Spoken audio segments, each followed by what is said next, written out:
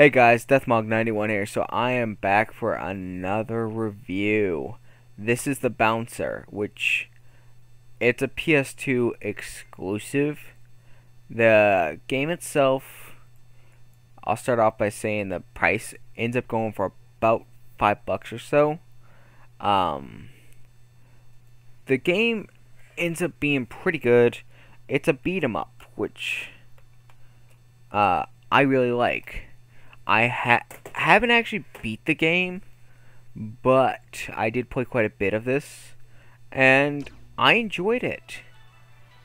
It's a PS2 game.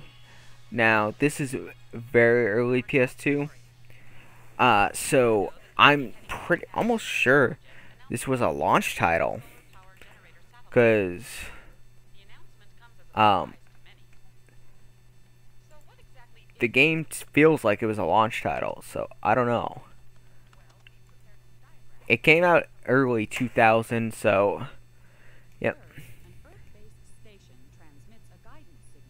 But yeah, okay. Yeah, I'm pretty sure this was, if it wasn't a launch title, it was definitely one of the first games, and it was developed by Square Enix. Now, the main the main character in this game actually makes a really good resemblance to Tidus from Final Fantasy 10. Now, that's just my opinion. He makes a pretty good character model, because this was guaranteed one of Square Enix's first games. Oh, it was actually Square Enix's first PS2 game. So that's actually kind of interesting that this was the first one. Graphic wise, this looks pretty good for very early PS2, and it's pretty much like it was designed probably for the PS1 almost, but no, PS2 definitely. But yeah. So that's kind of amazing that this was the first game for the PS2. Well, it's on the wiki it says Square, but Square Enix is still the same company. Well, nowadays it is, but yeah. So, animation and graphic-wise, looks pretty good. I mean, it's an early game. They had just started. Well, this is just when the 3D animation like this just started to get kind of big. Because for a while, you had 2.5D, you did have some 3D, but it didn't look like it did. It didn't look like what it looks like now. So this is actually pretty amazing to see how far this game has gone. Not this game, the company has gone to what they're doing today. And hell, I mean, early PS2 stuff, some people say it looks really bad, but I think this looks pretty damn good for being its time. Now, I'm not saying everything's perfect about this, but yeah. Okay. Oh, wait. I'm going to go ahead and skip it and go to the main thing. So you actually have a character selection. Cyan Bazard actually is who reminds me of Tidus. Got Volt Cruiser, who is big. But yeah. So Cyan is actually the weak guy, but he does pretty well. So let's see. I feel like going with Volt. He's gonna be the brawler type. Now, I don't know if this is just each battle you get to choose. So you got square, which kicks. X does kind of a low kick. Circle does a jump punch. This feels kind of like a wrestling game, but it well, at least but it handles kind of well. And now I've put probably about 10 hours or 5 or 10 hours into this game. Even for an early PS2 game, it still brings up a good challenge. Now, the one thing that sucks, your camera angle is kind of locked up to what it's doing. So, unfortunately, you're following the character and you don't get any real say-so. So, if you can't see any enemies, you're kind of screwed. Thank God there's no like platforming to this game, because with the not being able to control your the camera angle, platforming would suck in this. That's what I'm gonna say. The game itself, you can get for $3 to $5 on average. So this is actually kind of a nice system. You can go through and level up. Now, these obviously you won't be able to access for a while because it takes a lot of points. So I focus mainly on increasing your life. So yeah, gotta make sure you hit the OK. And because this is a review, I'm not saving it. And there's a Final Fantasy reference right there. There's the cactuar, which I think is funny. So, this is kind of a prototype to Final Fantasy, I want to say, or Final Fantasy X, to see how well, you know, the animation would handle and all that. But, you see what I mean? He does resemble Tidus quite a bit. So, Scion is the main character in the game. I don't remember when Final Fantasy X came out, but yeah.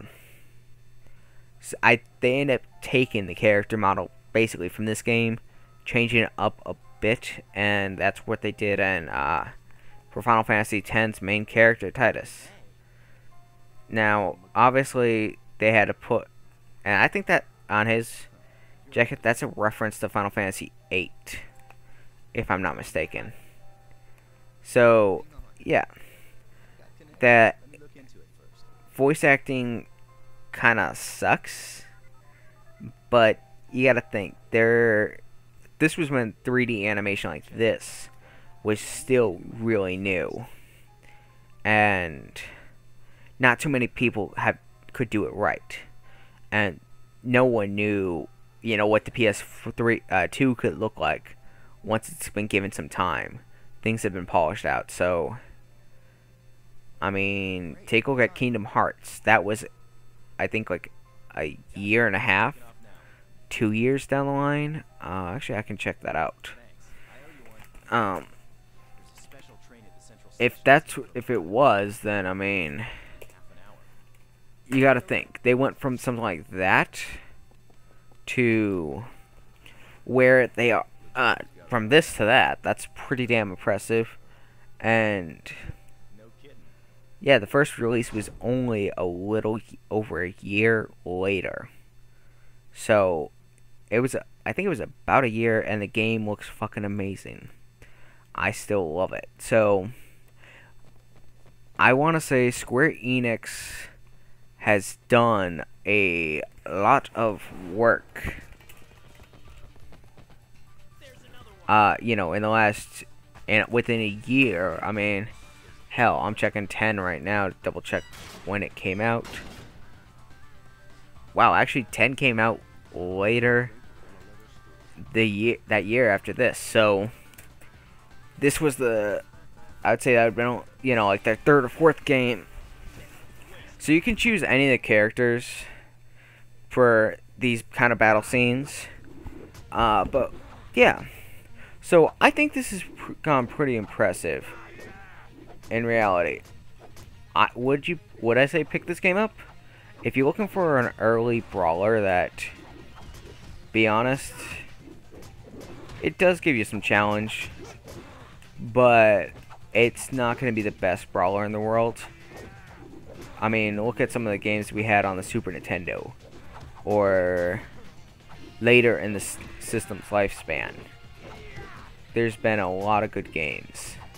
that have come out. So it's worth picking up if you can find it for the $5, I think.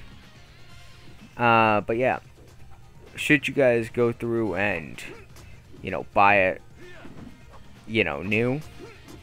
Nah, the game's not worth picking up new. It's worth picking up for a couple bucks used, but, you know, don't go crazy over this. I did enjoy this. The plot isn't the best. You're basically just saving the damsel in distress. And yeah. So that's how that kind of goes. The game gives you a lot of time to save, so you don't have to worry about that. You save often enough that you don't have to worry about things. If you die, you're not going to be thrown back. Oh, shit, I just did like an hour's worth of brawling. Or or a good example, like Final Fight. You make it to like level 4 or 5, and, you know, you don't have a way to continue. So yeah. So they give you a bit of history to this, but I wouldn't worry too much about that. This still looks pretty good for the first game from Square on the Square Enix on the PS2. Yeah, honestly, I still think this would be worth picking up today, but don't go crazy over this. Okay, I'm skipping this because I want to do a little bit more brawling. So yeah, it's kind of nice that you can use all the characters. Volt handles more like a heavyweight kind of guy if you're playing any like wrestling game. Sion's a lot faster, and he doesn't do as much damage. So then I think Cool is gonna be a kind of, he's in the middle, or it's the other way around. He seems right now, I'm gonna say he's kind of conservative, so you won't be able to do too much damage on him. But he doesn't go through and do anything like outrageous, so that's kind of nice. Although he actually does work out to be kind of strong. So yeah, I see what I meant. What I was referring to earlier about it goes through all the time and gives you options to keep saving, which I kind of like because of the fact that you just never know when you're gonna get to that point where it's like, oh shit, I just got my ass beat, which, trust me guys, will happen.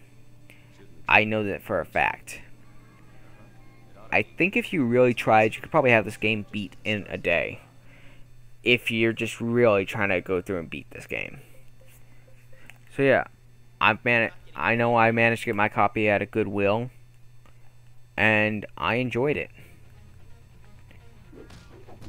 My cat wants to get in. Okay, so let's continue. So on average, you don't see more than like 5 guys at one time. So that's kind of nice, because you're not going to get overwhelmed. Oh! You got responses like that. Some of these guys can be overpowered. And yeah. But the animation, I think it goes pretty crazy for early PS1 kind of brawler. And Square's not really, as far as I know, they're not known too far for the brawlers. But this is one of them that I'm still going to say take a look out for. I think it's a great game to have in your collection if you're just wanting to have some fun and it's a different game. But yeah, I hope you guys enjoyed this. Please remember to rate, comment, subscribe, and peace.